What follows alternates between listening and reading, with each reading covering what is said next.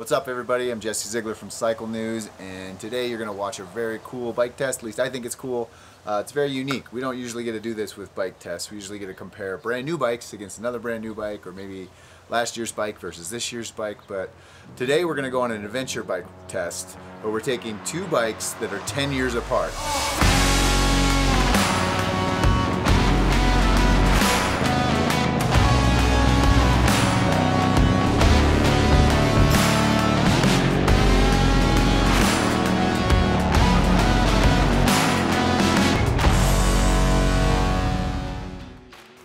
All right, we got up to the top of the mountain. Well, I guess it's the edge of the mountain, but we rode a bunch of dirt roads today. I got time on both bikes, the 990 and the new Ducati Desert X. A lot of fun. Before I get into like what I think is the winner or the best bike here, I think we should talk to the bike owners. It's really important to see where these bikes are coming from. There's a little bit of backstory here. So Climb, the apparel company, is starting a project where they're going the full length of South America for a content project with these two gentlemen. On my right, we have Tolga Basol. Tolga is a world traveler. He's an ex-world traveler. He has a real job now. He's gone around the world on 1190. He's owned, I think we counted 12 or 13 motorcycles, including this one in his lifetime. And he's younger than I am, so he's got me beat by about 6 or 7 bikes. On my left is Lucas Eddy. If you watch the super hard enduro series we put on, you know that this guy's a decent off-road motorcyclist. I'm not gonna say he's good, just because he beats me doesn't mean anything, but he's new to adventure. This is basically his first full-size adventure bike. He's been like an XR 650L guy before this. So coming from two perspectives, I wanna get their take on why they think these are the best bikes to take on such an epic trip. Man, I just wanted a performance-oriented adventure bike on a budget, basically. That's what I was looking for, because I had ridden KLRs, XRs, all of that stuff, and those have some lackluster qualities on the highway and on long twisty roads and those kind of things that I want to enjoy. And then the added bonus of the 990 is like the legend status of this bike. It's kind of like the 950 and the 990 kind of have like a massively legendary heritage. But really, I ended up getting super lucky with a great price for a bike that hasn't been super molested by crazy previous owners. There's only been a couple previous owners as well. So I just got really lucky for the price I got this for, which was $6 grand. Plus total OEM parts and total other parts added to it was another like $2,500-ish total. Yep. So we're at $8,500, let's say, for this whole bike, how it sits right now.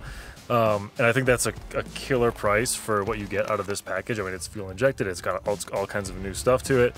How many miles are on it? Yeah, that's a good question. There are 24,500 miles on it when I got it. So there's like 25,000-ish right now.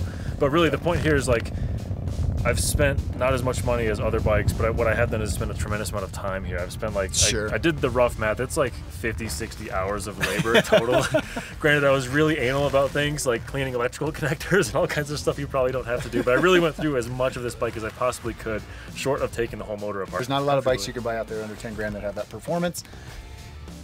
Reliability is yet to be determined. Yeah, I guess. Stay tuned for that, I guess. Stay tuned for that. All right, now we're on to the opposite end of that spectrum. This is a brand new 2023 Ducati Desert X, literally like the newest adventure bike you could possibly buy at anywhere from any manufacturer. And this is Tolga. Tolga, tell us about your bike. The first reason I got this bike is it just looks good. It's a good looking bike. I like how it's kind of retro, but not retro, but modern, but kind of like a hybrid between this retro rally look and a modern bike. And I really don't want to spend a lot of time fixing the bike when I'm on a long journey, because I owned a lot of secondhand bikes in the past and it just proved to be not ideal circumstances. And it reminds me of my old 990 Adventure. Actually, I owned a 990 Adventure back in Turkey around 2006-07. Okay. Around that time. I had a black one. That was one of my favorite ever bikes to ride.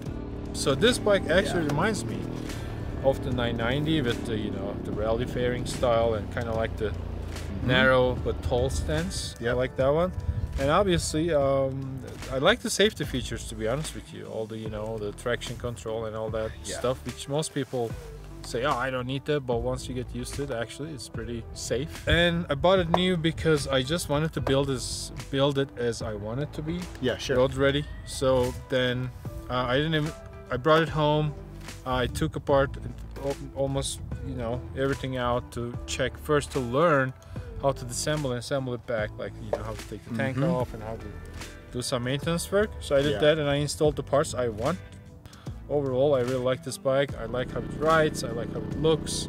Yeah. What do you think what did the retail price you buy the bike for? And then what do you think you have into it with modifications and custom parts that you wanted for the ride? I think I spent around like 23,000 Yes. sitting here. Yeah. Got you. Okay. I don't know if it's a good thing or a bad thing. Well, like you said, if you can afford it, you can get the latest and greatest with all the comfort again, features. No kids. He's got a No job. wife, no kids, no child support.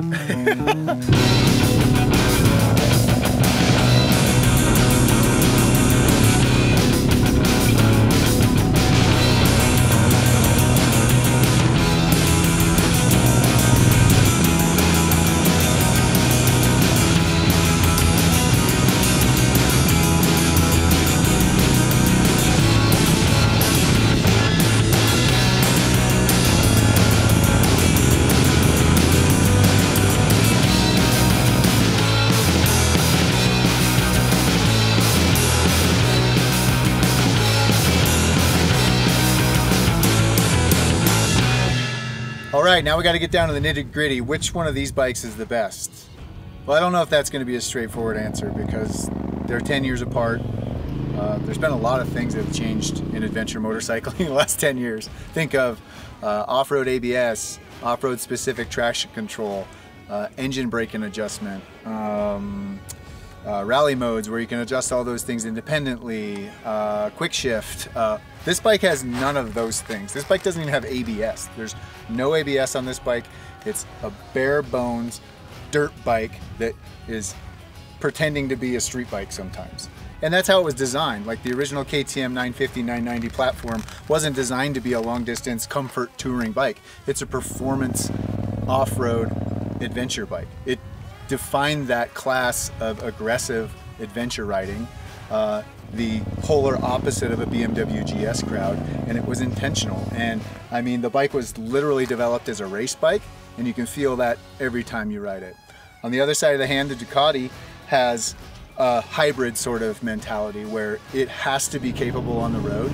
It has to have Ducati DNA built into it, where it's a high-performance street performing motorcycle. But if it's going to come into this off-road world, it has to live up to the KTM standard. And like it or not, KTM has set the standard in off-road performance when it comes to big-ass dirt bikes that people ride on the road.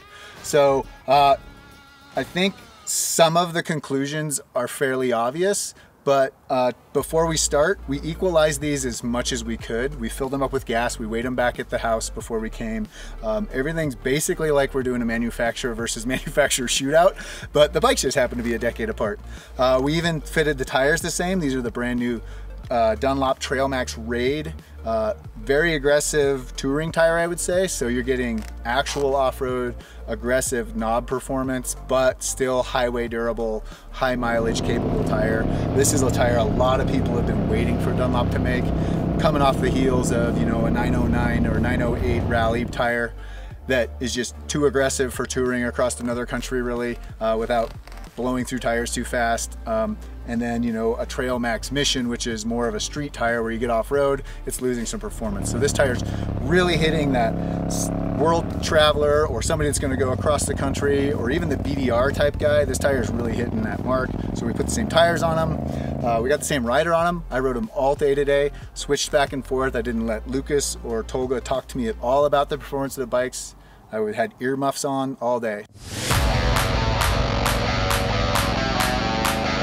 When it comes down to it, the KTM shines in a lot of ways that have to do with its character. It's got a very lively character. It's very in tune with the person riding it because it's got so much raw connectivity to you. Like, it literally vibrates in the same frequency that the engine pulses are going up and down with the pistons, and you are directly in control of that with your hand. There's no electronic disconnect. There's throttle bodies that open as soon as they crack a little bit, the engine responds. It's really clean fueling. It sounds amazing with the twin pipes on it. It sounds like a mini trophy truck. He's got a Rottweiler intake in it, which is also increasing the volume as the air goes in. So we have like this weird hot rod mentality with this bike where you want to hear that air coming in and you definitely want to hear it leaving. And that's really how this bike becomes, is a hot rod bike. And just like a guy rebuilding a hot rod, you're not gonna go out and maybe race it, but you're gonna take it for a ride and you're gonna listen to it and it's gonna make you smile. You're gonna go slow through the Dairy Queen parking lot so everybody sees you and everybody hears you, and you're gonna leave a little more aggressively so everybody knows you left. That's what the KTM 990 is still really good at. It's also very good at being a stable performer off-road. Suspension package is still hard to beat. This isn't completely stock. It's been revalved or serviced at some point in its life in the past 10 years. But even back to back, this suspension holds up as good, at least, if not better than the all new Ducati Desert X suspension when you get into real sharper, aggressive bumps. When you're going on highway stuff or you're going on sweeping stuff, they're pretty equal. And the more road or more aggressive, like street style riding you do, the Ducati just starts shining more and more and more. But as far as like having a analog connectivity to motorcycling, nothing really does it better than the old 990. It's just got such a soul inside of it. When you ride it, you are connected to it and it just makes you happy. Yeah, you might have to stop and find out where that oil is coming from later, and maybe your brakes will stop working like ours did today. But man, when it's working with you, you're gonna be really, really happy. All right, let's switch on over to the Ducati side of the world. Now, I think the Desert X came in kind of one of those bikes similar to Yamaha Tenere 700. When everybody saw it, they're like, that's it. Like, that's the bike that's gonna replace the sort of legend of the 990. It looks like a rally bike. It's gonna handle like a rally bike. And then you start looking closer and you see the tanks up high. It's a big bulbous kind of tank. It's hidden well into the frame and the fairings that they built to kind of mask it. But as soon as you get closer, you're like, oh, that might not be as good as I think it is. It might not handle like a 990 with that low slung fuel feeling. And then the first time I rode the Desert X against a KTM 890, which is the epitome of low slung fuel and good handling in that chassis, it was really surprising. The Ducati has, if anything, stability on its side, and stability not in a lazy, like straight line only stability sense. It's stable everywhere. It's stable off camber, it's stable when you're turning and doing slide outs, it's stable off-road on single track and crappy terrain and loose rocks and hard rocks that are stuck in the dirt and you're bouncing off all those. The bike stays stable, but it still is playful. It has a lot of excitement inside of it because of the motor configuration and basically the performance of the motor. It's losing some of that direct connectivity that the analog 990 has. It's losing some of that sort of like soulful, legendary, retro feel, but what it comes with is every creature comforts, every performance benefit, every rider aid that they have invented is on this bike. If you can get through the menu and find out how to turn them on and turn them off, which you can, the more you ride it, the better it gets, but it's not intuitive right off the bat. You're gonna love heated grips. When we rode through the rain today, I was freezing. It's been summer here, 150 degrees every day. We get up in the mountains and it rains on us. I was not prepared for that, but I had heated grips on the Ducati, so I was happy. It has cruise control. Like I said before, it has every one of the rider aids you can do for off-road performance, and people, you know, poo-poo talk off-road ABS and traction control, but when the engineers have been building traction control and ABS for off-road situations, it's amazing, and you should definitely try it before you knock it. It works. The bike in general is more stable on softer terrain. It has a longer wheelbase, so it just kind of like doesn't get as twitchy or doesn't knife in or understeer nearly as much as a 990 does. It has a little bit better wind protection from the windshield, but it loses a little bit on your feet and your lower legs, where the 990 has these big tanks that just kind of knock all the air around you. And also, the 990 makes a lot more heat, so maybe I'm warmer just riding that bike.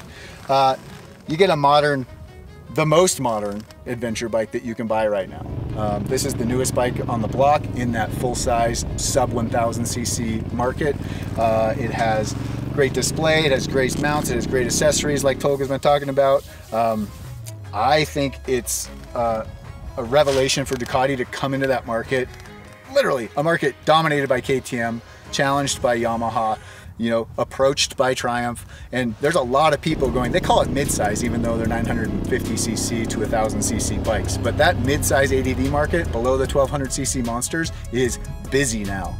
And for Ducati to come in with this bike and deliver something that can challenge for the throne easily in a comparison with multiple bikes is a really good testament to how great this bike is. I would feel 100% comfortable taking this bike anywhere in the world as long as I could figure out how to change the menu items through the thumb controls, because that's the confusing part. It's up in the air, man. Like, what are you gonna do? Are you gonna take a bike that's brand new, probably totally reliable and really bitchin' and performs arguably better across the board? Or are you gonna take something that is got a lot of soul and is a bucket list bike for a lot of people? Both of these bikes are bucket list bikes. Like, who wouldn't want either of these things? All right, everybody, that's a wrap on this crazy bike test. Make sure you follow along the Climb Motorcycle YouTube channel. They're going to be going on this South American trip really soon. Drop comments and questions below to these guys and I'll get a hold of them and we can answer like any crazy stuff that's come up, or hey, have you checked this part? If you have any tips that they should check, especially Lucas, go ahead and drop that out there. Check the link that we drop in up here, over there, or down there. I don't know where it is. That's the build video for Tolga's bike. It's really cool. And finally, don't forget to check out the Cycle News article. You can subscribe for Cycle News for free. You get an email every week. We drop an issue. That's 50 issues a year. We do a Cycle News every week, but we get kind of lazy and take 2 weeks off. So check out the story in Cycle News. Enjoy the video. Drop comments below. Which is your bucket list adventure bike, and which one of these bikes would you choose? Because we got these two guys that are going to prove one of us wrong in South America soon.